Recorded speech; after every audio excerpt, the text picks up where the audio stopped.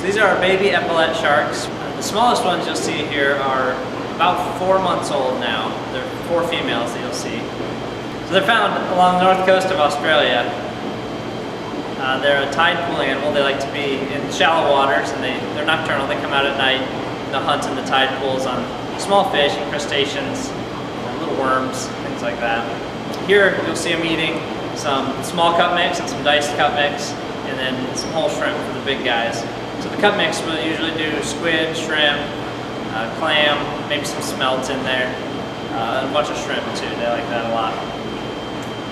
We have 2 adults in our stingray bait touch tank. They're 1 male, 1 female. They get to be about 3.5 feet long. Ours have produced a bunch of eggs for us. We've had 42 pups born so far.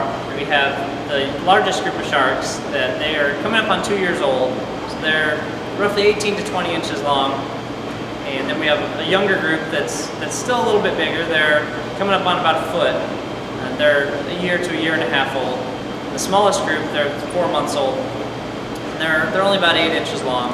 Then we have a group of eggs, a group of mermaid's purses that we're incubating, waiting for them to hatch out.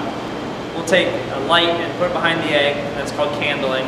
We use that process to see how the shark is developing, make sure it's still doing okay, and see how big it is and how long before it's going to hatch.